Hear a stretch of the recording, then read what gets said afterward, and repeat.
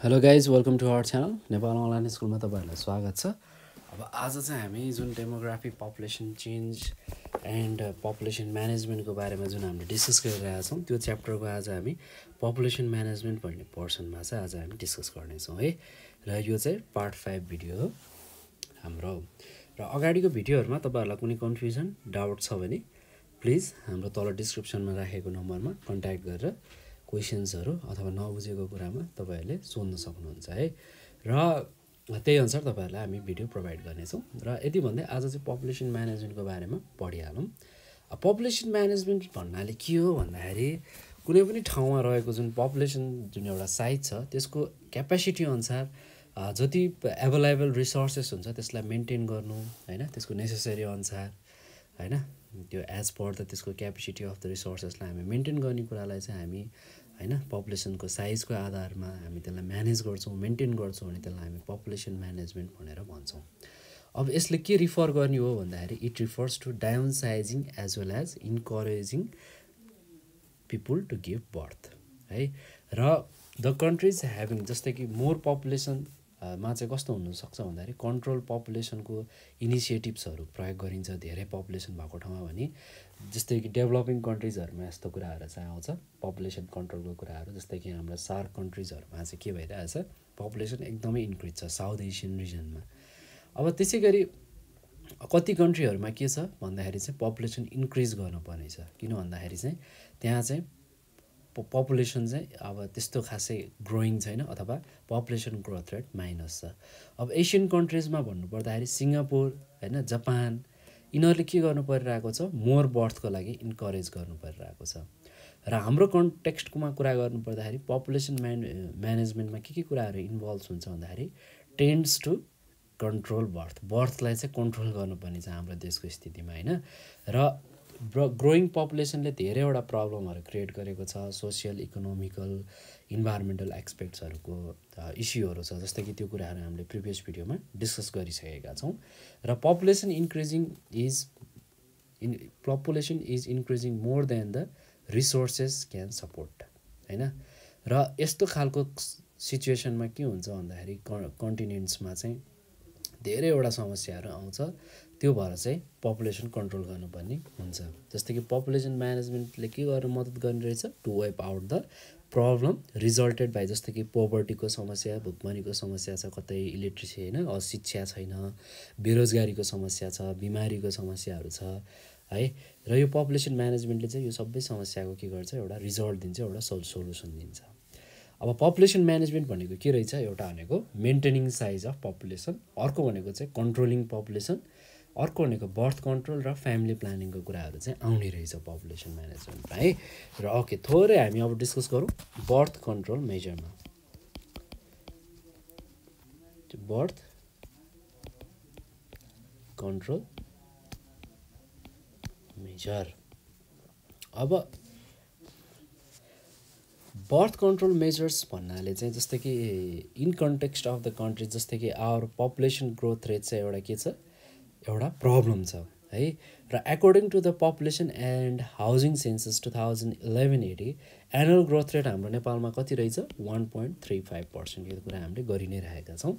र यदि कन्ट्रोल भएन भने यो समयमा यो कति वर्षमा डबल हुने रहेछ, लगभग हामीले निकालिसकेका छौं रेकर्ड, लगभग 31 वर्षदेखि केस एप्रोक्सिमेटली रफली स्केच गर्नु पर्दाखेरि 31 वर्षमा चाहिँ यो पपुलेसन डबल हुन्छ। र अहिले त यति पपुलेसनमा त यति धेरै समस्या छ नेपालीमा हैन, पोभर्टी लाइनमा धेरै जना हुनुहुन्छ हैन, र धेरै समस्याहरु छ नि त हाम्रो देशमा। त बेरोजगारी छ, क्वालिटी शिक्षा छैन, हेल्थको समस्या, क्वालिटी छैन। त्यो भएर चाहिँ हामीले चाहिँ बर्थ कन्ट्रोल मेजरलाई चाहिँ अहिले नै एकदमै ध्यानमा राखेर चाहिँ हामीले विचार गर्नुपर्छ र हामीले इफेक्टिभ मेजरहरु युज गर्नुपर्छ। जस्तै कि इन्डाइरेक्ट र डाइरेक्ट मेथडहरु छ है, र त्यसको बारेमा चाहिँ हामी थोरै डिस्कस गर्ने छौं। इन्डाइरेक्ट मेथड्स भन्नाले कस्तो हो भन्दाखेरि चाहिँ indirect methods of birth control are those practice and activities that control, यसले के कन्ट्रोल गर्छ, birth bringing changes in people's behaviour र एटिट्युड्समा चाहिँ अलिकति यसको चाहिँ सोच्ने तरिका अलिकति फरक हुन्छ। जस्तै कि शिक्षा फैलाउनाले है, हामीले चाहिँ रियलाइज गर्न सक्छौँ कि स्मल एकदमै सानो परिवार भयो भने नै सुखी परिवार हुनसक्छ भन्ने टाइपको एउटा उद्देश्य लिएर भने चाहिँ हामीले यस्तो खालको चाहिँ कन्ट्रोलहरू ल्याउन सक्छौँ। फर्स्टमा भन्नुपर्दाखेरि चाहिँ नेपालमा चाहिँ समस्या चाहिँ एउटा मेन प्रब्लम भनेको म्यारेज एट एप्रोप्रिएट एजमा गर्न चाहिँ एकदमै नेसेसरी छ। किन भन्दाखेरि चाहिँ नेपालमा अर्ली एज चाहिँ म्यारेज धेरै हुन्छ, जस्तै कि बाल विवाह चाहिँ एकदमै धेरै भएको देखिन्छ। र बाल विवाह गर्दाखेरि चाहिँ के हुन्छ भन्दाखेरि चाहिँ के उहाँहरूको चाहिँ के हुन्छ चाइल्ड बियरिङ क्यापेसिटी एकदमै धेरै हाई हुन्छ हैन। र उहाँहरूमा बच्चा जन्माउन सक्ने क्षमता हुन्छ। अलिकति एउटा एज कटिसकेपछि 20-21 वर्षदेखि हामीले 30 वर्षसम्म चाहिँ चाइल्ड बियरिङ क्यापेसिटी एकदम हाई छ भनेर बुझेका छौँ। र त्यो समयमा चाहिँ धेरै बच्चा हुन सक्ने पोसिबिलिटिज भएको भएर चाहिँ हामीले चाहिँ युथलाई चाहिँ एउटा एप्रोप्रिएट उमेर पुगेपछि मात्रै बिहे गर्नुपर्छ है। लगभग एउटा डिफाइन गरिएको छ हाम्रो एजको कति वर्षमा बिहे गर्ने भन्ने कुराहरू है हामीले डिस्कस गरिसकेका छौँ। र यसले एप्रोप्रिएट एजमा बिहे गर्यो भने धेरै एडभान्टेज छ है। त्यो भएर चाहिँ एउटा म्याच्युरिटी गेन गरिसकेपछि होइन एउटा आफ्नो खुट्टामा आफै उभिन सक्षम भइसकेपछि विवाह गर्यो भने हामीलाई यस्तो कुराको ज्ञान भयो भने के हुन्छ भन्दाखेरि हामीले चाहिँ धेरै सक्सेस अथवा क्वालिटी सक्सेस भन्दा पनि क्वालिटी एजुकेसन आफ्नो फ्यामिलीलाई प्रोभाइड गर्न सक्छ, क्वालिटी लाइफ उसले आफ्नो फ्यामिलीलाई मेन्टेन गर्न सक्छ। यस्तो कुराहरू चाहिँ आउँछ। जस्तै कि केटाको केसमा 21 वर्ष भनिएको छ भने केटीको वर्षमा चाहिँ 18 वर्षसम्मलाई चाहिँ लिगल्ली चाहिँ एप्रुभड गरिएको छ। तर रिप्रोडक्टिभ पर्सपेक्टिभले भन्नुपर्दाखेरि चाहिँ दुईटै केटा होस् या केटीलाई दुईटैलाई चाहिँ 25 वर्षको उमेरमा चाहिँ विवाह गर्नको लागि चाहिँ प्रोत्साहन गरिएको छ है। केटा होस् या केटी होस् केही फरक पर्दैन, दुईटैले चाहिँ 25 वर्ष भएपछि मात्र बिहे गर्यो भने चाहिँ राम्रो हुन्छ। त्यतिखेर गर्ल्सले पनि आफ्नो एजुकेसन लिइसक्छ, केटाले पनि आफ्नो एजुकेसन सकाउन खोजिसकेको हुन्छ, ऊ कमाउनेतिर लागिसकेको हुन्छ, जागिर गर्ने व्यापार गर्ने के हुन्छ त्यो सेक्टरमा लागिसकेको हुन्छ।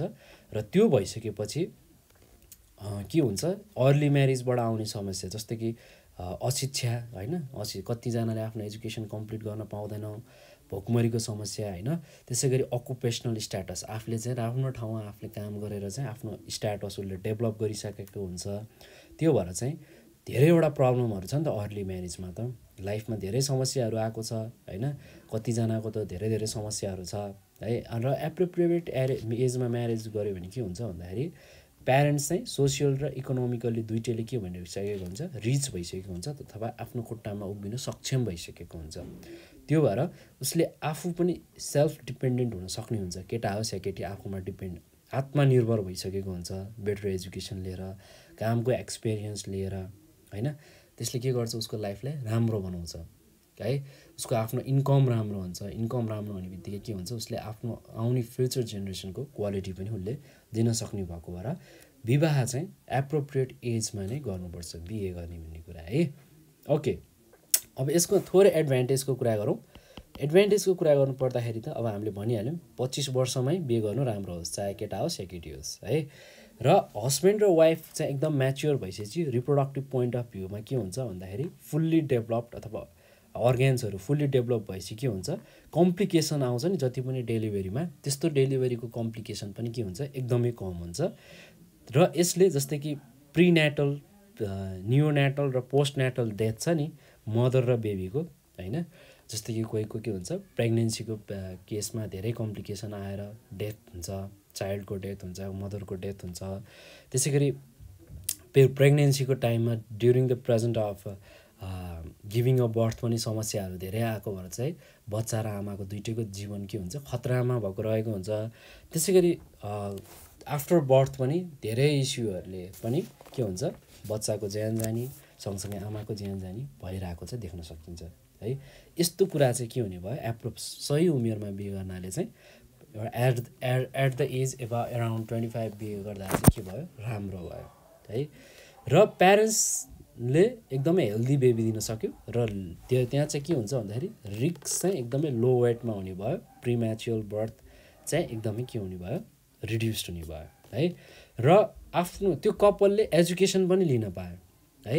र कपलले के हुन्छ आफ्नो करियर पनि बनाउने टाइम चाहिँ फुर्सद चाहिँ पाउँछ सँगै उमेरमा बिहे गरेपछि हैन र couple will be matured psychological point of भ्यूबाट पनि उहाँहरू म्याच्योर्ड हुन सक्नुहुन्छ र उहाँहरूमा चाहिँ आफ्नो जुन अन्डरस्ट्यान्डिङ छ नि त्यो चाहिँ ब्रोड भएको हुन्छ त्यो एजमा है र कपलले चाहिँ रेस्पोन्सिबिलिटी लिन सक्छ परिवारको त्यो स्टेटमा हैन त couple will be able to take the responsibility of family किनभने उहाँहरू चाहिँ उहाँहरूको एक्सपिरियन्सले चाहिँ के सिकाएको हुन्छ उहाँहरूको ड्युटी के हो रेस्पोन्सिबिलिटी के हो फ्यामिलीप्रति भन्ने कुरा चाहिँ सिकाइसकेको हुन्छ त्यसै गरी कपलले चाहिँ के पनि बुझ्न सक्छ त्यो उमेरमा भनेपछि हाम्रो फ्यामिलीको नर्म्स र भ्यालुज पनि बुझ्न सक्छ यसले के गर्न मद्दत गराउँछ भन्दाखेरि जति पनि परिवारमा आउने मिसअन्डरस्ट्यान्डिङ झै झगडा कन्फ्लिक्टहरू भनौँ न यस्तोलाई पनि रिड्युस गर्छ र इन्कम जेनेरेटिङ एक्टिभिटिजमा पनि यसले फाइनेन्सियल्ली के बनाउँछ आत्मनिर्भर बनाउँछ है यो एउटा कुरा भयो पपुलेसन म्यानेजमेन्टको इन्डाइरेक्ट एक्सपेक्ट्स है इन्डाइरेक्ट मेथड भनेको चाहिँ एउटा यो भयो र अर्को भनेको चाहिँ जेन्डर इक्वालिटी नारी पुरुष समान भेदभाव चाहिँ कुनै पनि एङ्गलबाट चाहिँ हामीले महिला र पुरुष भनेको चाहिँ गर्नु भएन है र जेन्डर इक्वालिटी भनेको के हो भन्दाखेरि इक्वल ट्रिटमेन्ट हुनु मेल र फिमेललाई है कुनै पनि जेन्डरको बेस्डमा चाहिँ डिस्क्रिमिनेसन नहुनु र नेपाल एउटा यस्तो खालको ट्रेडिसनल सोसाइटी हो कि धेरै जस्तो मानिसहरूले स्टिल के फलो गर्नुहुन्छ अर्थोडक्सहरू फलो गर्नुहुन्छ है यो चाहिँ किन भयो भन्दाखेरि एजुकेसनको एब्सेन्सले गर्दाखेरि धेरैजनाले चाहिँ छोरालाई नै प्रायोरिटी दिनुहुन्छ र उहाँहरू चाहिँ धेरै बच्चा जन्माउनुतिर लाग्नुहुन्छ कतिको चाहिँ धेरैवटा डटर भए पनि छोरै पाउनु चाहिन्छ भन्ने एउटा कन्सेप्टले गर्दाखेरि चाहिँ के हुन्छ भन्दाखेरि चाहिँ धेरै बच्चा जन्माउनुतिर लाग्नुहुन्छ र यसले चाहिँ के दिन्छ भन्दाखेरि ग्रेट इम्पोर्टेन्स सनको छ हाम्रो रिलिजियस र कल्चरल एउटा रिचुअल्स जुन छ नि त्यसले चाहिँ छोराको महत्त्व धेरै दिएको छ र यदि यस्तो खालको म्याच्योर्ड लेभलमा विवाह भयो हैन जेन्डर इक्वालिटीमा त्यस्तो समस्या आएन हैन एजुकेटेड भयो भने उहाँहरूले डटर होस् या सन होस् उहाँहरूमा केही पनि फरक हुँदैन है अहिले देखिन्छ अलिकति एजुकेटेड फ्यामिलीमा यस्तो कुरा देख्न सक्छौँ हामीले एजुकेसन चाहिँ डटर भने पनि छोरा भने पनि त्यस्तो फरक नगर्ने राम्रो एजुकेसन दिने दुवैजनालाई है क्वालिटी एजुकेसन दिने क्वालिटी अफ लाइफ दिने उहाँहरूलाई राम्रो सोसियलले राम्रो कल्चर सिकाउने यस्तो छ प्र्याक्टिस छ हैन हामीले चाहिँ सोसल्ली चाहिँ कस्तो भने हाम्रो कल्चर चाहिँ त्यति नराम्रो होइन क्या अलिकति हाम्रो चाहिँ मिसअन्डरस्ट्यान्डिङ हुनाले चाहिँ मात्र यो समस्या आएको हो हाम्रो कल्चर एकदमै राम्रो छ हामीले हाम्रो संस्कार दिनुपर्छ आफूले पनि संस्कार सिक्नुपर्छ हाम्रो संस्कार के हो हाम्रो ट्रेडिसन के हो हामीले त्यसलाई फलो गर्दै जानुपर्छ हैन हामी यङ जेनेरेसन भयौँ भन्दैमा हाम्रो बुवा आमाले गरेको कुराहरू सबै रङ हुन्छ भन्ने हुँदैन है सब कति कुराहरू धेरै कुराहरू राइट छ केही मिसकन्सेप्टहरू मात्रै रहेको हो हैन ओके र in some families daughters are डिप्राइभ्ड of education and employment opportunity कति फ्यामिलीमा देख्न चाहिँ तर मैले भनिहालेँ रुरल एरियामा चाहिँ यो अलि बढी समस्या हो अर्बन एरियाजमा चाहिँ यस्तो कुराहरू चाहिँ हटिसक्यो किनभने छोरीले काम गर्नुहुन्न भन्ने एउटा टाइपको सोचाइ हैन बुहारीले काम गर्नुहुन्न भन्ने एउटा टाइपको सोचाइ यो चाहिँ अहिले जोस अर्बन एरियाजमा चाहिँ घट्दै गइसक्यो लगभग देखिँदैन तर अलिकति रुरल एरियामा चाहिँ देखिन्छ त्यसै गरी in many of the Ergo based work females are given lower wages then the males कति ठाउँ यो चाहिँ आर्गो बेस्ड वर्कको कुरा गर्नु पर्दाखेरि चाहिँ यो चाहिँ वर्ल्ड वाइडकै प्रब्लम हो है नेपालमा मात्रै होइन जस्तै कि एक्टरहरूको कुरा गर्नुहुन्छ भने केटाहरूकै के हुन्छ हाई स्यालेरी हुन्छ केटीहरूको भन्दा है त्यसै गरी एक्टर एक्ट्रेसमा जाने हो भने जति पनि स्किल्ड मेन पावरमा पनि त्यही समस्या छ हैन पोजिसनको भन्दा पनि मेल फिमेलमा चाहिँ अलिकति स्यालेरी वेजेसहरू दिँदाखेरि चाहिँ के हुन्छ कम दिने धेरै दिने भन्ने कुराहरू चाहिँ आउँछ यस्तो खालको जेन्डर इनइक्वालिटी चाहिँ एउटा मेजर कज पनि हो ओभर पपुलेसनको र धेरैवटा ट्रेडिसनल कल्चरमा चाहिँ के छ भन्दाखेरि वुमनको स्ट्याटस अलिकति लोवरै छ मेलको भन्दा त्यो भएर चाहिँ महिलालाई चाहिँ लोवर स्ट्याटसमा चाहिँ राखेको छ लोवर दर्जामा हैन त्यस्तो खालको मिसकन्सेप्ट पनि हामीले हटाउनु पर्यो जेन्डर इक्वालिटी ल्याउनु पर्यो र gender equality is a notation that females should be provided with the equal opportunity as male जति हामीले अपर्च्युनिटी मेललाई दिन्छौँ सोसियल एक्सपेक्टबाट अथवा हरेक एङ्गलबाट त्यति नै चाहिँ वुमनलाई पनि दिनुपर्छ र उनीहरूले पनि के गर्न सक्छन् आफ्नो सोसियल र इकोनोमिकल स्ट्याटस चाहिँ इन्क्रिज गर्न सक्छन् र आफ्नो सिग्निफिकेन्ट जति पनि डिसिजन मेकिङ सेक्टरमा आफ्नो सिग्निफिकेन्ट रोलहरू राख्न सक्छन् जस्तै कि कस्तो कुरामा भन्दाखेरि related to the number of चाइल्डमा birth स्पेसिङमा हैन जति पनि कन्ट्रासेप्टिभ डिभाइसेसहरुमा छ जसले चाहिँ बर्थ कन्ट्रोल गर्छ त्यस्तो खालको एजुकेसन सबैले पाउन जरुरी छ र similarly if woman are enabled they will be able to take social burden and support the family यस्तो खालको हामीले इन्भाइरोमेन्ट बनायो भने हाम्रो कति मदर्सहरुले हैन गर्ल्सहरुले हाम्रो सोसाइटीमा देखेको छौं नि हैन फ्यामिलीलाई धेरै सपोर्ट गरेको हैन आफ्नो रेस्पोन्सिबिलिटी मेलले जस्तै पुरा गरेको देखिन्छ क्या देख्न चाहिँ है र त्यो क्षमता कोही आमामा कोही अथवा फिमेलमा छ भने त्यो अरु फिमेलमा पनि अभियसली नै छ त्यो भएर हामी मेलहरुले नै रेस्पोन्सिबिलिटीहरु दिनुपर्छ हामी सोशली नै यो कुरा चाहिँ बुझ्नुपर्छ अवेयर हुनुपर्छ र then the society will understand that not only the son but also the daughter can be the future support for the parents त्यो भएर चाहिँ छोराले मात्र फ्यामिलीलाई सपोर्ट गर्ने हैन छोरीले पनि सक्छ भन्ने एउटा उदाहरण चाहिँ बन्नुपर्छ जस्तै कि तपाईहरु यहाँ कति जना फिमेलले पनि मेरो भिडियो हेर्नु भएको होला हैन र तपाईहरुले पनि के गर्नु पर्यो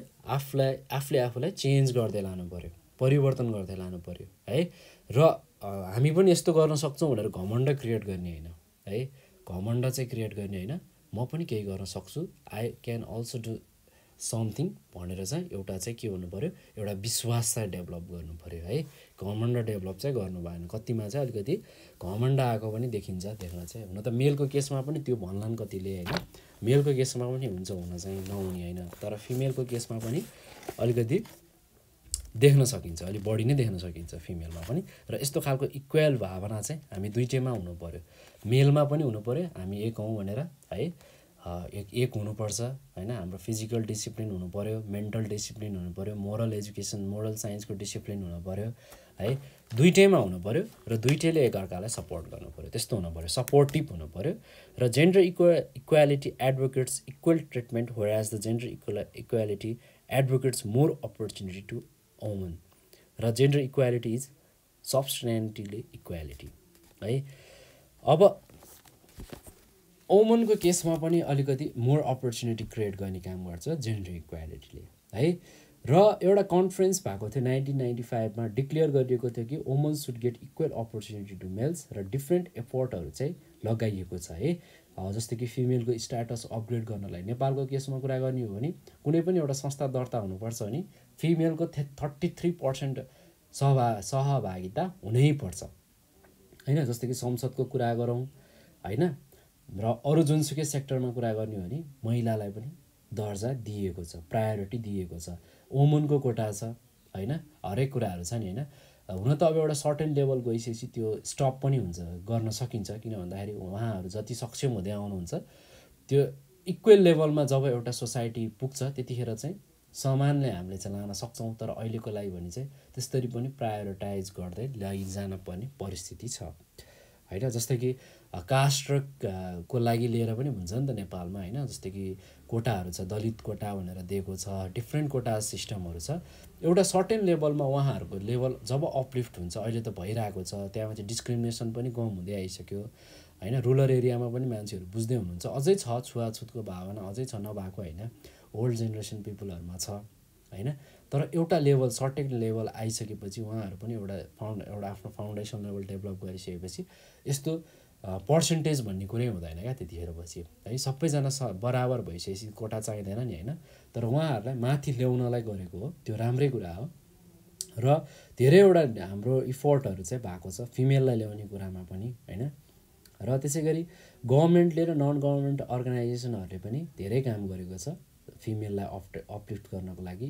उहाँहरुको स्ट्याटस अपलिफ्टको लागि जस्तै कि सेल्फ इम्प्लोयमेन्टको कुरा आउँछ हैन धेरै कुराहरु छ है 33% पार्टिसिपेसनको कुरा गरिहालेँ मैले है हरेक क्षेत्रमा फेरि र Nepal's progress in the women's participation is in the topmost level in the South Asian countries र महिलाको सहभागिता चाहिँ साउथ एसियन जोनमा चाहिँ नेपालको चाहिँ टप लेभलमा छ र वुमनहरुलाई पनि हायर रेस्पोन्सिबिलिटी लिने ठाउँहरु दिएको छ है। जस्तै कि संसदमा सभामुखको अध्यक्षको कुरा आउँछ, राष्ट्र प्रमुखको कुरा आउँछ, सबै फिमेलहरूलाई लिएर राखिसकेको छ नि त नेपालमा पनि होइन। त्यो भएपछि के देखाउँछ त्यसको रिजल्टले भने टप लेभलमा त्यो भइसक्यो भनेपछि त्यसको असर चाहिँ हाम्रो पोलिटिकल लेभलमा जाने बित्तिकै अरू अर्गनाइजेसन लेभलमा पनि यसको असर चाहिँ देखि नै हाल्छ। र Nepalese female have occupied vital position most remarkable in south Asia होइन। यो साउथ एसियामा मात्रै नभएर एउटा विश्वको नै उदाहरण त बन्न थालिसक्यो भन्न चाहिँ, र साउथ एसियनमा चाहिँ यो कुरालाई चाहिँ एकदम राम्रो मानिएको छ। साउथ एसियामा राम्रो हुनु भनेको त वर्ल्डमा नै एउटा राम्रो पोजिसन डेभलप गर्नु हो नि त होइन। एसियामै एउटा राम्रो पोजिसन डेभलप गर्नु हो होइन। वुमनलाई यसरी छिटो अपलिफ्ट चाहिँ अरू कन्ट्रीले चाहिँ त्यति सजिलै गर्न सकेको छैन। बङ्गलादेश, पाकिस्तान, इन्डिया होइन, मालदिप्सहरूले भन्दा चाहिँ धेरै राम्रो तरिकाले चाहिँ नेपालले लगिसक्यो। ओके, अब चाहिँ हामी डाइरेक्ट मेथडको कुरा गरौँ। हामीले इन्डाइरेक्ट मेथडको त कुरा गऱ्यौँ। डाइरेक्ट मेथड चाहिँ कस्तो हुन्छ भन्दाखेरि यो चाहिँ बायोलोजिकल बर्थ कन्ट्रोलमा चाहिँ रिलेटेड हुन्छ। हामीले के पढिरहेछौँ? पपुलेसन म्यानेजमेन्ट पढिरहेछौँ है। र महिलाको कति ठुलो रोल रहेछ भन्ने कुरा हामीले बुझ्यौँ नि है। फिमेलको धेरै राम्रो रोल छ, मेलको जस्तै इम्पोर्टेन्ट रोल हुन्छ। मेल फिमेल दुइटै एजुकेटेड हुनुपर्छ। यसले चाहिँ हामीले बुझ्नुपर्छ यो कुराहरू नयाँ जेनेरेसन भएपछि है।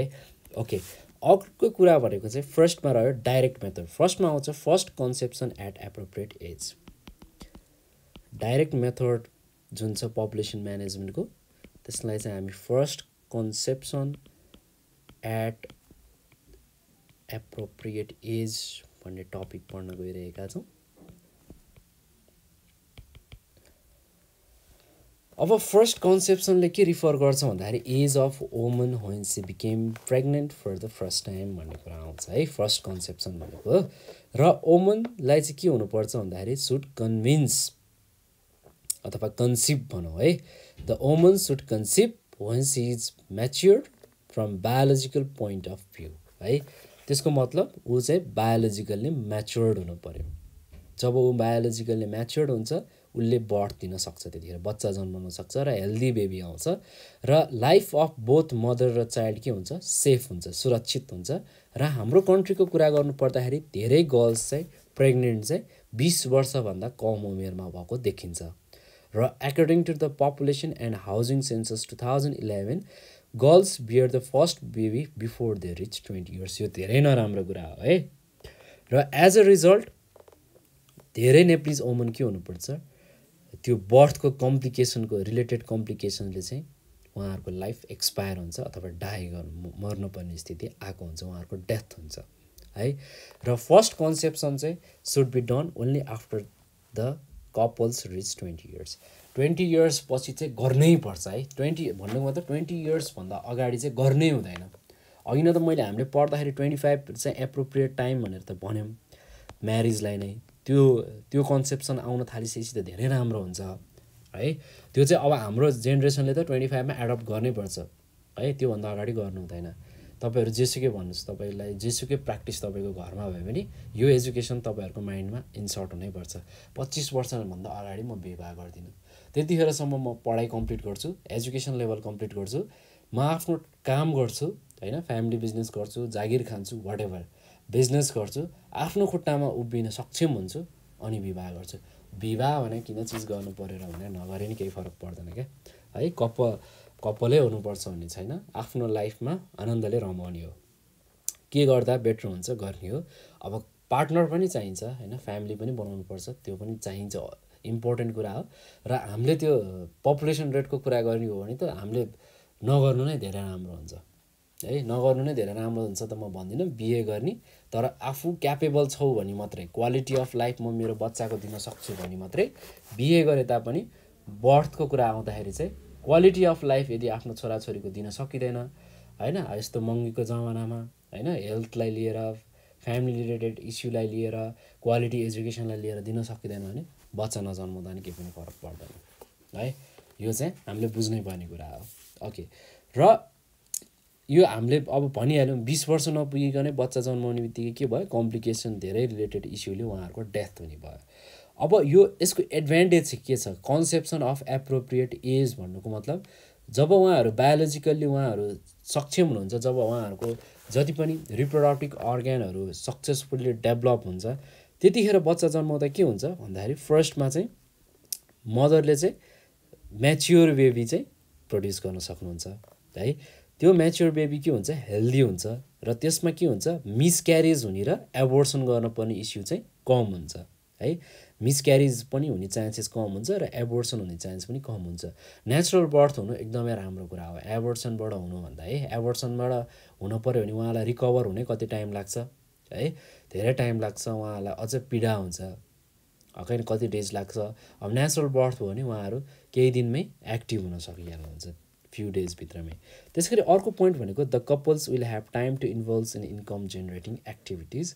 यो भनेको इन्कम जेनेरेटिङ भनेको एकदमै फर्स्ट इस्यु हो र उहाँहरूमा के हुन्छ अर्को नलेज हुन्छ, राइट नलेज के हुन्छ भन्दाखेरि रिप्रोडक्टिभ राइटको कुरा आउँछ होइन र फ्यामिलीको कुराहरू आउँछ, त्यसको पनि नलेज हुन्छ होइन। फ्यामिली लाइफ एजुकेसनको नलेज हुन्छ जसले के बनाउँछ इफिसियन्ट प्यारेन्ट्स बन्नलाई चाहिँ मद्दत गर्छ फ्युचरमा। आफू सक्षम बुवा आमा बन्न सकिन्छ। मैले अहिले खासै बच्चा नजन्माए नि हुन्छ भन्नुको कारण चाहिँ नेगेटिभ एङ्गलबाट नलिनु होला। जबसँग आफू सक्षम आमा बुवा बन्न सकिँदैन तबसँग बच्चा जन्माउनु त्यति राम्रो कुरा हुँदैन है। आफू सक्षम हुनुपर्छ। बुबा कसैले आफूलाई ड्याड भन्नेवाला छ, बुवा भन्नेवाला छ होइन, बाबा भन्नेवाला छ भने आफू पनि बाबा भन्न योग्य हुनु पर्यो, बुवा भन्न फादर भन्न योग्य हुनु पर्यो, मदर भन्न योग्य हुनु पर्यो सबै एङ्गलबाट होइन। फिजिकल्ली मेन्टल्ली आफूले उसलाई सबै कुराले सपोर्ट गर्न सक्नु पर्यो होइन। एजुकेसन दिने कुरा आयो, क्वालिटी अफ लाइफको कुरा आयो, माया दिन सक्नु पर्यो होइन, उसलाई केयर गर्ने क्यापेसिटी हुनु पर्यो, कपालमा हुनु पर्यो नि यो सबै कुरा। यो सबै गुण नभइकन बच्चा जन्मनाले त यस्तो इस्यु भएको नि, समस्या आएको नि देशमा है। नेसनल वाइज अथवा इन्टरनेसनल वाइज वर्ल्ड वाइड होइन, केही पनि विचार नगरिकन बच्चा जन्माइदिन्छन् अनिखेरि यस्तो खालको समस्याहरू आउँछ। सेकेन्डमा भनेको बर्थ स्पेसिङको कुरा आउँछ। बर्थ स्पेसिङ भनेको एउटा मेन्टेनेन्स हो, ग्याप हो होइन दुईटा बच्चा बिचको।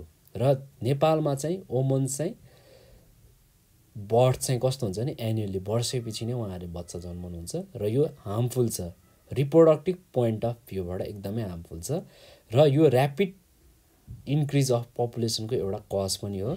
र एप्रोक्सिमेटली केही नभए पनि 4 देखि 5 वर्ष चाहिँ जन्माउनु पर्ने हुन्छ है। मदरको हेल्थ र चाइल्डको हेल्थको दुइटै पर्सपेक्टिभ पोइन्ट अफ भ्यूबाट होइन।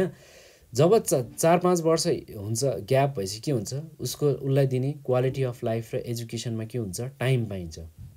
जस्तै कि इक्जाम्पलको लागि 1 वर्ष 2 वर्षकै नेपालमा अब जस्तै कि +2 एउटा जुन एउटा हायर सेकेन्डरी एजुकेसन लिँदासम्म होइन, जुन नेपाल एजुकेसन बोर्ड पछि जुन युनिभर्सिटी लेभल अफ एजुकेसनमा पुग्छ नि त्यो अलिकति एक्सपेन्सिभ छ वर्ल्ड वाइड नै होइन। अब दुइटैको बच्चाको एउटा एप्रोप्रिएट ग्याप भएन भने के हुन्छ दुइटैलाई क्वालिटीको एउटा युनिभर्सिटी एजुकेसन दिन समस्या पनि आउन सक्छ होइन। किनभने यो जुन युनिभर्सिटी लेभल अथवा अन्डर ग्रेजुएट एजुकेसन प्रोग्रामहरू अलिकति एक्सपेन्सिभ हुन्छ, एफोर्डेबल। त्यतिखेर त उसलाई एउटा राम्रो इन्भाइरोमेन्ट दिएर पढाउनु पर्ने हुन्छ, शिक्षा दिनुपर्छ। उच्च शिक्षाको लागि त गाह्रो छ नि त होइन। उच्च शिक्षाको लागि हाम्रो देशबाट विदेश पुग्नुहुन्छ, हाम्रै देशमा पनि एक्सपेन्सिभ छ होइन एजुकेसन। तपाईँहरूको अहिले फी हेर्नुहोस् कति एक्सपेन्सिभ छ होइन, गाह्रो छ। त्यो भएर 4-5 वर्षको एप्रोप्रिएट हेल्थको स्ट्याटसमा भोलि पर्सिको क्वालिटी अफ एजुकेसनको कुरा, क्वालिटी अफ लाइफको कुरा पनि म्याटर गर्छ। र it takes मिनिमम्स to 2 years for females to come to नर्मलान्सी from the delivery दिएको चाहिँ 2 वर्षसम्म चाहिँ फिमेललाई चाहिँ नर्मल हुनलाई चाहिँ टाइम लाग्दो रहेछ र नर्मल हुन 2 वर्ष टाइम लाग्ने भएको भएर चाहिँ न्यारो बर्थ स्पेसिङको रिस्कहरू चाहिँ धेरै हुन्छ।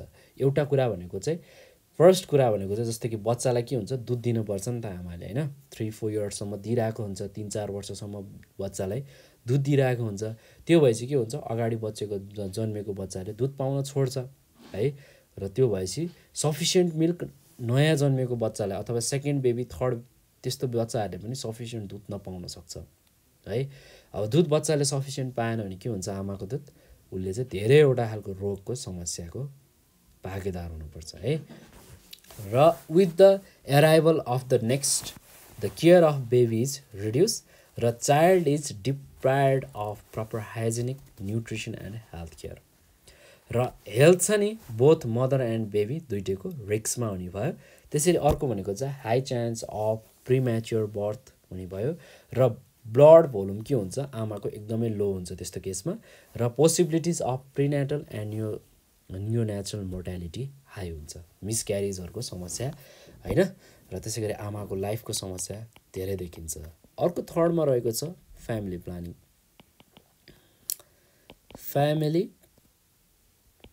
फ्यामिली प्लानिङ भनेको के हो, एउटा process of reducing family size चाहिँ रिड्युस गर्ने एउटा प्रोसेस हो जसले चाहिँ ह्याप्पी र प्रस्पेरियस फ्यामिली क्रिएट गरोस् है। र फ्यामिली प्लानिङ चाहिँ डिफ्रेन्ट मोडको फ्यामिली प्लानिङ हुन्छ, जस्तै कि अब धेरैजनाले जस्तै कि कस्तो कस्तो इक्जाम्पल पर्छ फ्यामिली प्लानिङमा भन्दाखेरि फ्यामिली साइज स्मल बनाउने पनि एउटा फ्यामिली प्लानिङ हो र फ्यामिली प्लानिङले चाहिँ एउटा ड्रिम जस्तो कि सुखी परिवारको एउटा ड्रिम चाहिँ पुरा गर्न सक्छ, एचिभ गर्न सक्छ। एउटा यसमा चाहिँ कस्तो पर्छ भन्दाखेरि धेरैवटा केस पर्छ। हामी फर्स्टमा हेरौँ नेचुरल मेथडै हेरौँ। नेचुरल मेथड भनेको चाहिँ कन्ट्रोल अफ बर्थ भनेको जस्तै कि आर्टिफिसियल डिभाइस युज नगरिकन बर्थ कन्ट्रोललाई गर्ने, जस्तै कि कुनै कुनै ठाउँमा चाहिँ religious डक्ट्राइन्सहरू sexual intercourse accept for the purpose of birth है is an offence and a sign against God भन्ने छ।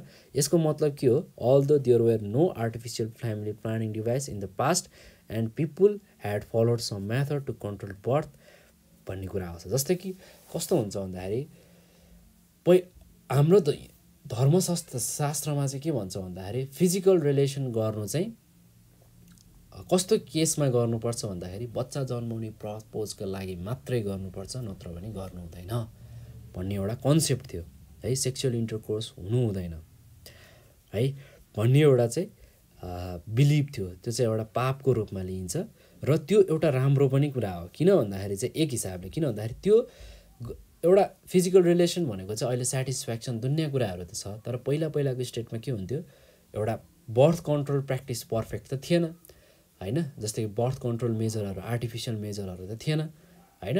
अब त्यतिखेर के भयो, अब त्यो भनिदिइसकेपछि एउटा कन्सेप्ट डेभलप भइसकेपछि के हुन्छ, मान्छेहरू चाहिँ त्यही अनुसार चाहिँ फलो हुन्छ। ऊ मेन्टल्ली त्यो अनुसार प्रिपेयर्ड भयो भने के हुन्छ, उसलाई त्यस्तो खालको फिजिकल निडै चाहिँदैन सरी है र त्यो प्र्याक्टिस अहिले पनि गर्न हामी सक्छौँ होइन। फिजिकल रिलेसन चाहिँ बच्चा जन्माउनको लागि मात्रै गर्ने पनि गऱ्यो भने त्यो राम्रै कुरा हो।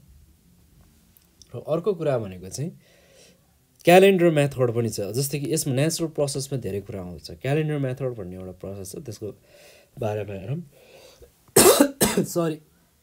सरी है गाइज। क्यालेन्डर मेथडमा के हुन्छ भन्दाखेरि यसले चाहिँ सेक्सुअल इन्टरकोर्स हुनुपर्छ within 10 to 19 days of mensuration भनेर चाहिँ एउटा यसलाई चाहिँ अभोइड गर्ने। 10 देखि 19 दिनमा चाहिँ के हुन्छ भन्दाखेरि त्यतिखेर भएको फिजिकल रिलेसनमा चाहिँ चान्सेस हुन्छ बच्चा बस्ने होइन। र 10 देखि 19 डेज पछि गऱ्यो भने ओभम हुन्छ नि त्यो चाहिँ डिस्चार्ज भन्छ, डिस्चार्ज भइसक्छ ओमनको बडीबाट र यी ओभम र स्पर्म मिट भएन भने के हुन्छ, फ्यालोपियन ट्युबमा त्यो मिट भएन भने त्यो चाहिँ त्यतिखेर चाहिँ के हुन्छ भन्दाखेरि त्यो कन्सेप्सन युज गर्यो भने चाहिँ बच्चा बस्दैन र त्यतिखेर चाहिँ उसले बर्थ दिनु परेन। एउटा क्यालेन्डर मेथड हो नेचुरल मेथडमा, र यो चाहिँ त्यति प्र्याक्टिसमा चाहिँ छैन, यो एभोइड भइसक्यो यो प्रोसेस चाहिँ होइन। किन भन्दाखेरि फिजिकल निड नै अहिले चाहिँ अलिकति इम्पोर्टेन्ट भइसकेको छ। अर्को भनेको चाहिँ विथड्र मेथड, यति प्र्याक्टिसमा चाहिँ छैन, यो पनि एउटा चाहिँ राम्रै कुरा हो यदि एडप्ट गर्न सक्यो भने, कपालमा अन्डरस्ट्यान्डिङ भयो भने राम्रो कुरा हो क्यालेन्डर मेथड। र विथड्र मेथड भनेको चाहिँ यो मेथड चाहिँ कसरी नोन छ भन्दाखेरि कोइटस इन्टरप्रेट मेथड भनेको रूपमा चाहिँ चिनिन्छ यसलाई चाहिँ कोइटस इन्टरप्रेट मेथड। यसमा चाहिँ के हुन्छ भन्दाखेरि it means take out the penis from the भेजाइना at the time of ejaculation. र जब पेनिस र जब त्यतिखेर फिजिकल रिलेसन भइरहेको हुन्छ, सेक्सुअल इन्टरकोर्स भइरहेको हुन्छ, जब स्पर्म आउँछ त्यतिखेर चाहिँ के गर्ने, पेनिसलाई चाहिँ निकालिदिने भजाइनाबाट र त्यो के हुने भयो, स्पर्म चाहिँ बाहिर फालिदिने भयो। र यसले चाहिँ के हुने भयो भन्दाखेरि but the sperm can enter before from अब त्यहाँबाट इन्टर पनि हुनसक्छ हुन चाहिँ स्पर्महरू त्यो टाइममा पनि फिजिकल रिलेसनकै टाइममा पनि है र त्यसले पनि के गर्ने भयो बर्थ कन्ट्रोललाई चाहिँ के गर्ने भयो एउटा राम्रो मेजरको रूपमा लिन सक्यौँ अर्को भनेको चाहिँ भ्यासल बडी टेम्परेचर मेथड यो मेथडमा चाहिँ के हुन्छ भन्दाखेरि टेम्परेचर अफ फिमेल चाहिँ मेजर गरिन्छ with the ovulation occurred or not है र टेम्परेचर अफ फिमेललाई चाहिँ मेजर गर्नुपर्छ थ्रु आउट द मन्थकै रूपमा चाहिँ मेजर गर्नुपर्छ र यो टाइममा चाहिँ ओभुलेसन भयो भने temperature of female increases then in the normal period र sexual intercourse can be एभोइडेड at this period यो पिरियडमा चाहिँ के गर्न सक्छौँ सेक्सुअल इन्टरकोर्स नगर्दा पनि बच्चाहरू चाहिँ के हुन्छ नहुने चान्सेस चाहिँ हुने भयो त्यसै गरी विशाल बडी टेम्परेचर मेथड भनेर भन्छौँ यो पनि त्यति प्र्याक्टिसमा चाहिँ मानिँदैन तैपनि कतिले एडप्ट गर्नुहुन्छ कति सोसाइटी कल्चरहरूमा अर्को रहेको छ प्रोलङ्ड ल्याक्टेसन प्रोलङ्ड ल्याक्टेसन भनेको चाहिँ if the mother is feeding the breast for a long time there will be less chances of conception किन भन्दाखेरि it can suppress the production of progesterone and progesterone which are the essential hormones for reproduction अब धेरै समयसम्म यदि आमाले चाहिँ उसको बच्चालाई चाहिँ दुध चुसाइरहेको छ भने त्यहाँ के हुन्छ कन्सेप्सन हुने चाहिँ लेस चान्स हुन्छ अरे है किन भन्दाखेरि त्यतिखेर चाहिँ ओस्ट्रोजन भन्ने एउटा जुन प्रोडक्सन हुनुपर्छ प्रोस्ट्रोजन र प्रोजेस्टेरोन भन्ने चाहिँ जो एउटा एकदमै इसेन्सियल हर्मोन छ रिप्रोडक्सनको लागि है त्यतिखेर चाहिँ के हुने रहेछ भन्दाखेरि यो चाहिँ सप्रेसन चाहिँ अलिकति कम हुने रहेछ यो केसमा है यो सबै नेचुरल प्रोसेसहरुको बारेमा हामी पढ्दैछौँ फ्यामिली प्लानिङको अर्को भनेको चाहिँ सर्भाइकल म्युकस टेस्ट द भ्याजिनाले चाहिँ सेक्रेट गर्ने भनेको म्युकस हो है र जसलाई चाहिँ रज पनि भन्छ कतिले है जस्तै कि स्पर्मलाई ब्रिय भन्छौं र त्यो फिमेलले प्रोड्युस गर्ने जुन एउटा छ नि सेक्रेट गर्नेलाई चाहिँ हामी म्युकस अथवा रज पनि भनेर भनिन्छ है र यसलाई एक्जाम गरिसकेपछि के हुन्छ म्युकस हामीले फाइन्ड गर्न सक्छौं there is a chance of conception or not भनेर र त्यतिखेर चाहिँ म्युकस एकदमै थिक भएको हुन्छ र त्यतिखेर चाहिँ कन्सेप्सनको चाहिँ चान्सेस हुन्छ है र पातलो खालको देखायो भने चाहिँ कन्सेप्सनको चाहिँ लेस चान्स हुने भयो पातलो खालको चाहिँ कन्सेप्ट यो चाहिँ म्युकस चाहिँ पातलो देखायो भने चाहिँ कन्सेप्सन कम हुन्छ यो सबै चाहिँ के हो भन्दाखेरि चाहिँ नेचुरल मेथडहरु हो अर्को भनेको चाहिँ आर्टिफिशियल मेथड छ फ्यामिली प्लानिङको आर्टिफिशियल मेथड अब यो मेथड्स चाहिँ कन्ट्रोल बर्थ गरिन्छ युजिङ आर्टिफिशियल डिभाइसहरु फ्यामिली प्लानिङको अस्थायी साधनहरु प्रयोग गरिन्छ र टेम्पररी र पर्मानेन्ट दुईटै मेथड छ आर्टिफिशियल मेथडमा थोरै फर्स्टमा हामी टेम्पररी मेथड्सको कुरा गरौँ टेम्पररी मेथड्सको कुरा गर्नु पर्दाखेरि चाहिँ टेम्पररी मेथड्स यसले के मेजर गर्छ भन्दाखेरि efforts that helps to delay the birth बच्चा चाहिँ अलि डिले होस् भन्नको लागि चाहिँ यो मेथड युज गरिन्छ र यसले चाहिँ एकदमै एप्रोप्रिएट बर्थ स्पेसिङ दिनलाई चाहिँ एकदम मद्दत पुर्याउँछ है र couples like they can give birth to babies after stopping there uses र couples can adapt the devices to there wise and कन्भेन्सको लागि जस्तै कि यसमा के को कुरा आउँछ भन्दाखेरि फर्स्टमा कन्डम्सहरुको कुरा आउँछ कन्डम्सको प्रयोग गर्यो भने के हुन्छ भन्दाखेरि चाहिँ यो चाहिँ सिंगल युजेबल डिभाइस हो र एउटा ट्रान्सप्यारेन्ट पातलो खालको रबर जस्तो हुन्छ र यसको ओन चाहिँ एउटा इरेक्टेड पेनिसमा मेलमा चाहिँ युज गरिन्छ र यो चाहिँ एभेलेबल एभरेज साइजमा एभेलेबल हुन्छ र यसले चाहिँ के गर्छ मेन कुरा भनेको भन्दाखेरि चाहिँ प्रिभेन्ट गर्छ स्पर्मलाई चाहिँ ओभमसँग मिट हुन दिदैन है र सँगसँगै यसले एचआईभी जस्तो रोगहरु पनि लाग्न दिदैन सँगसँगै एचआईभी एड्स सँगसँगै अरु धेरै सेक्सुअल डिजिज ट्रान्समिटेड डिजिजहरु छ एचआईभी मात्रै हैन धेरै समस्याहरु आउँछ हैन यो चाहिँ अनसेफ फिजिकल रिलेसन गर्नाले त्यसलाई पनि एभोइड गर्छ भने यसलाई चाहिँ प्रपरली युज गर्नुपर्छ है र नत्र चाहिँ यो के पनि हुन सक्छ च्यात्तिन पनि सक्छ टियर हुन सक्छ है यो च्यात्तियो भने चाहिँ के हुन्छ यसको युज गरेको केही पनि राम्रो भएन यसको कन्डम्सको युज गर्नु चाहिँ एडभान्टेज र डिसएडभान्टेज दुईटै छ एडभान्टेज भनेको चाहिँ यो एउटा इनएक्सपेन्सिभ छ, अलि सस्तै छ र यसलाई यदि प्रपरली युज गर्यो भने यो एउटा चाहिँ प्रपर अथवा मोर इफेक्टिभ मेथड हो। सँगसँगै यसले सेक्सुअली ट्रान्समिटेड डिजिजेस हुन दिँदैन र यसको चाहिँ कुनै पनि हिन्डर छैन है, कुनै पनि यसले चाहिँ सेक्सुअल सेटिस्फ्याक्सनमा चाहिँ केही पनि असर गर्दैन यसले है। र यो चाहिँ मेलको लागि चाहिँ एकदमै युजफुल छ। हुज फिमेल पार्टनर हैज जस्तो कि भजाइनल ड्राइनेसहरूको हुन्छ क्या, कसैको फिमेल पार्टनरमा चाहिँ आउँछ, जस्तो कि भजाइनल ड्राइनेस भयो भने पनि यो चाहिँ एकदमै इफेक्टिभ हुन्छ। त्यसै गरी यसको डिसएडभान्टेज पनि छ। डिसएडभान्टेज भनेको चाहिँ इफ नट प्रपरली युज्ड यो के हुन्छ, च्यात्तिन सक्छ भने। अर्को चाहिँ यसलाई चाहिँ एकचोटि मात्रै प्रयोग गर्न सकिन्छ र कुनै कुनै मान्छेमा चाहिँ यसको एलर्जी हुने समस्या पनि हुन्छ कन्डम युज गर्दा है, एलर्जी पनि हुन्छ, त्यो यसको डिसएडभान्टेज भयो। अर्को भनेको चाहिँ सेकेन्डमा रहेको छ टेम्पोरेरी मेथडको ए कन्डम भयो भने बी लेखौँ यसलाई। बी चाहिँ हामी पिल्स भनेर लिन सक्छौँ।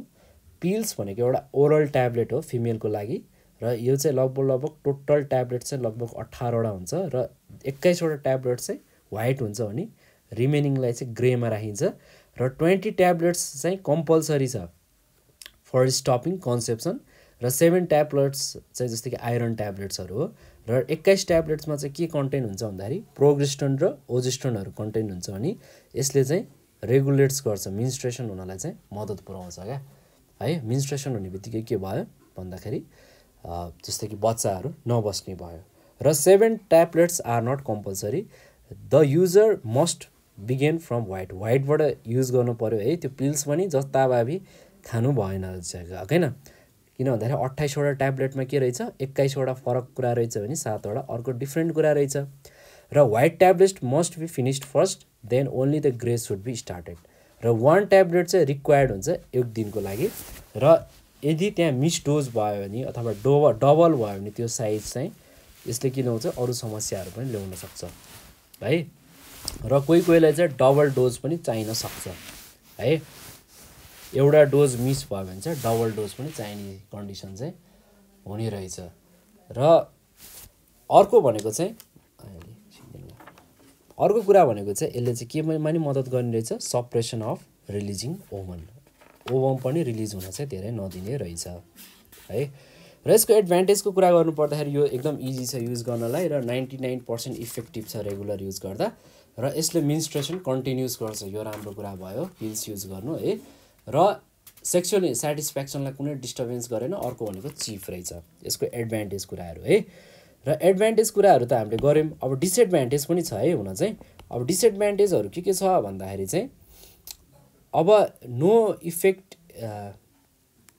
यदि रेगुलरली कन्ज्युम गरिएन भने यसको केही पनि असर हुँदैन है। त्यसै गरी कोहीलाई चाहिँ टाउको दुख्ने समस्या हुनसक्छ। त्यसै गरी कोही फिमेलमा चाहिँ हार्टमा, लिभरमा, मुटुमा, किडनीमा होइन लिभरमा चाहिँ रोगहरू छ भने पनि यस्तो कुराहरू युज गर्नु भएन र डक्टरलाई कन्सल्ट गर्नु पर्यो है। त्यसै गरी फोम ट्याब्लेटहरूको कुरा छ, यसको बारेमा चाहिँ हामी नेक्स्ट भिडियोमा डिस्कस गर्नेछौँ है। अब अहिले धेरै नै पढिसक्यौँ, अलिकति बोर लाग्यो होला, हामी नेक्स्ट च्याप्टरमा अलिकति डिस्कस गरौँ अरू कुराहरू। फोम ट्याब्लेट्स, आइयुसिडी भन्ने कुराहरू छ, अन्ट्रायुटेरियस कन्सेप्टल डिभाइसहरू, त्यसको बारेमा हेर्नेछौँ।